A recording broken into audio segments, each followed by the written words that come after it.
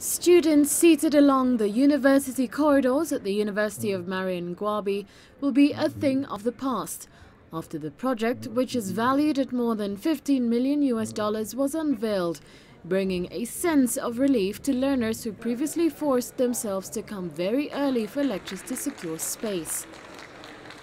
Merlin Kiamesso, a student at the university, used to wake up in the wee hours to rush to get a seat for a lecture. We thank President Sassou Nguesso. One no longer has to wake up at 1 a.m. to get a seat. With these amphitheaters, you can come at any time. The rooms are large, air-conditioned, and there's room for everyone.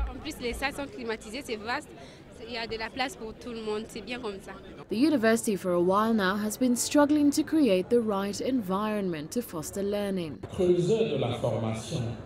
The University of Marien Ngouabi has long been waiting for the perfect setting to deliver its lectures. It therefore became imperative to provide Marien Ngouabi University with an adequate training framework. The number of students enrolled in the university has been increasing over the years, putting a strain on the already stretched old facilities. This is a relief. There are amphitheaters for the Faculty of Law and Economics. It caters to a great mass of students.